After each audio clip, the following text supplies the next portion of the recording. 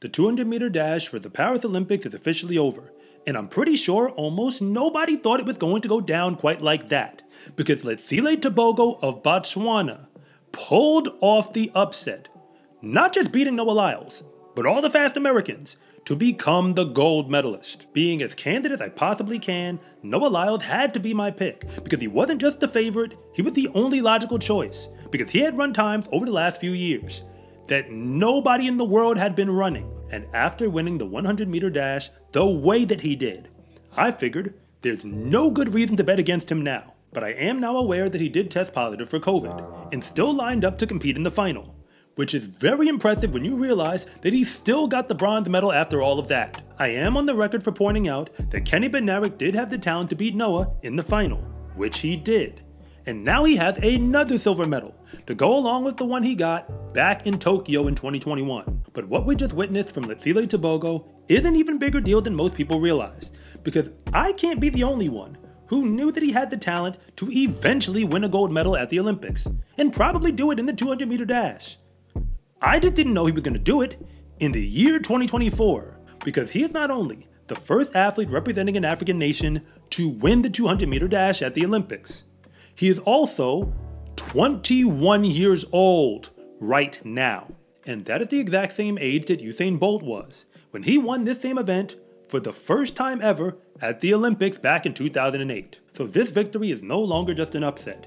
It might be the beginning of a new era, because America has been running things in the short sprints for the past few years. But Letsile Tebogo is the only man to take a medal in the 200-meter dash between the last Olympics and this one, who was not American. And this time around, it seemed that he felt that gold would look pretty good on him. And I am pretty sure that he plans on adding a whole bunch more to his collection. So even though an American man was supposed to win during this Olympics, I am no longer sure that we'll be saying that 4 years from now. But if you're new here, I want to say thank you for even making it this far into the video. And I'm Coach Rob, the founder of SCArecruiting.com, where I rank the best track and field recruits across the entire nation. And if anything that I say actually connects with you, it is always greatly appreciated if you would please like and subscribe. But if I don't, just let me know in the comment section, because I try to read them all.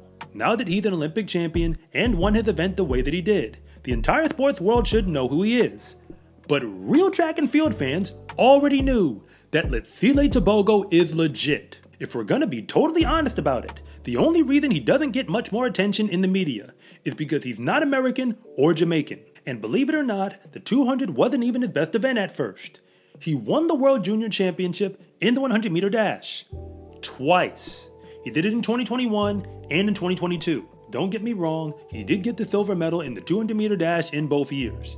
But that was back when he was 18 and 19 years old. So whether or not we were really paying attention, the 2023 season was the first time we were watching him compete with all the world's best. I could tell you about all his success on the professional circuit, but there's really no point in that, because he was there at the World Championships, and that is all we need to look at to know how good he actually is. Because that was also the year where Noah Lyles completed the sprint triple in the 100, the 200, and the 4x1.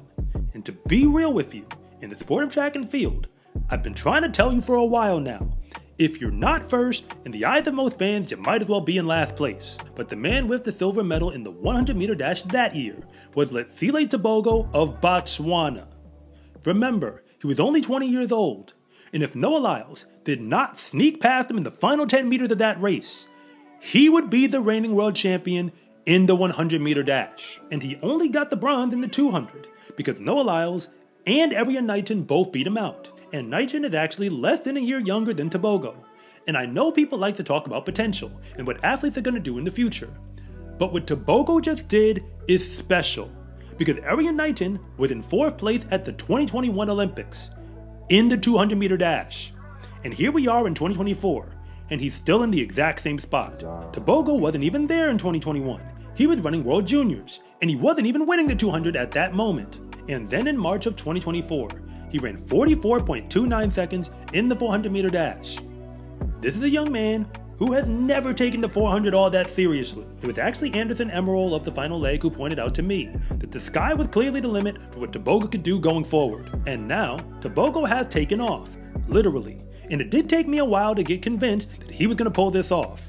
And then once I make a pick before the heats go off, I try to stick to it. But when I watched the rounds of the 200-meter dash, without knowing any additional information, specifically when I saw the way he won his semi-final heat, the same heat with Noah in it, that was when I realized there was a very real chance that he could pull this off. Because I don't care what anybody has to say about it. The plan in the semi-final was not for Noah Lyles to finish the race in second. He came off the turn behind and remained that way for the remainder of the race. And if you were watching the final, that is exactly what you saw.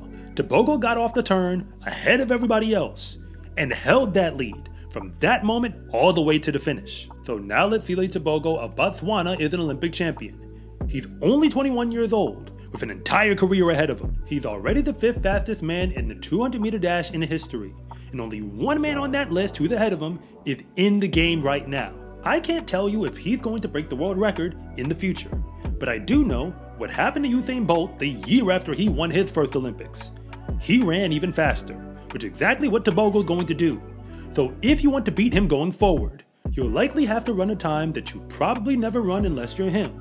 And once you get your first taste of gold, you normally get hooked on it.